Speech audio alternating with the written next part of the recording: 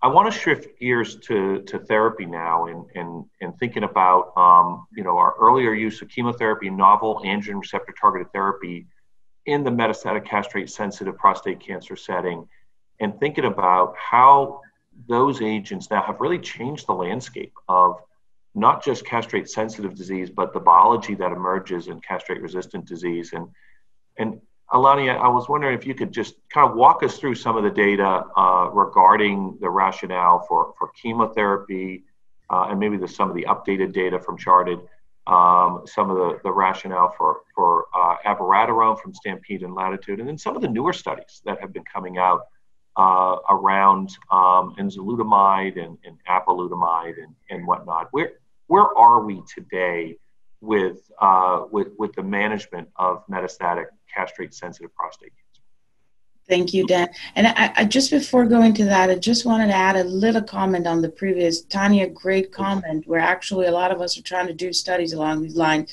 But Ben, I liked your attitude about knowledge offering the way forward. There are a lot of naysayers saying still we won't be able to use it. The bottom line, though, is that none of us really has had this extensive experience that we're seeing in the rest of the world.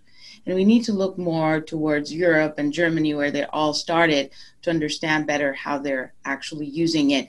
One thing that, Chuck, probably you might come back to later on when we speak about the Hoffman data is, I saw that with the PSMA PET, we get a lot of specificity. We're going up to 95%, but we're still not there with sensitivity. It looks, and it may be, and that's what I'm going to use as a segue to get to the hormone naive castration-sensitive, let's call it space, with regard to heterogeneity, because it could be that PSMA, being a more molecular-based imaging assay, is not picking up the disease to the extent that we want because of that heterogeneity.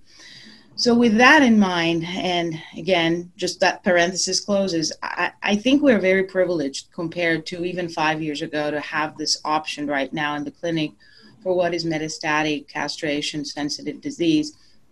But what is in a disconnect is, even though we've had this data starting from 2014-15 with Charted, then Stampede, repeatedly Stampede, Latitude, Titan, and waiting on other data sets to come forward, ARASENS and the like, the problem that we're having is that there's a disconnect with real world practice. If you look even in this country, where right now one of these agents, abiraterone, has become generic, the numbers may be a little skewed, but they don't look like we're even reaching 50% of capacity of treating these men with castration naive with any of these agents. The numbers for chemotherapy are actually quite low, less than 10%, and Ben might want to comment on that. So we have strong data to support that either the use of cytotoxic chemotherapy in the name of docetaxel or any of 3 FDA-approved agents, abiraterone, enzalutamide, apalutamide, has an impact in all primary endpoints, RPFS, overall survival, and all secondary endpoints, of course. Why are we not using them yet? Is it part of the learning curve? Is it part of the difficulties of access in the clinic?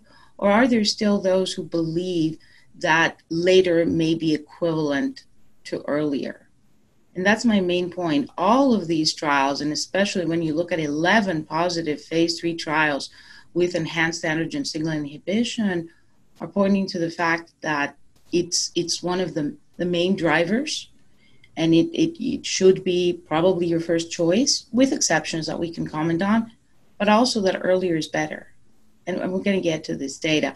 So this is my main concern. We're all embracing the fact that we can treat hormone-naive disease, regardless of risk or volume. We should take into consideration the comorbidities that may be impacting the quality of life of these patients. And we are now understanding better how to cater to bone health. And a lot of you are doing a lot of research along the lines of generalized health index. So where are we standing with actual real world practice would be my main concern. You know, if I could comment, Dan, one of the questions, and I think Eleni touched on this also, is a little bit what we're trying to do is we're trying to attach a binary tool to a continuous variable. and that metastatic disease is probably a continuum, of course. And when Eleni mentioned the sensitivity of the gallium-68 PSMA PET maybe not being as high as we would like, it's because it's higher the PSA gets, where we don't really need it. And where we really want to have it is when it begins to lose a little bit of its sensitivity. But the idea is that we go from having no metastases to some metastases, like we've jumped over some border, is not really the case. It's that they're always there. It's just a matter of the volume. It's a great point, and I think our coding makes everything black and white, but the reality is that we see this disease as a continuum.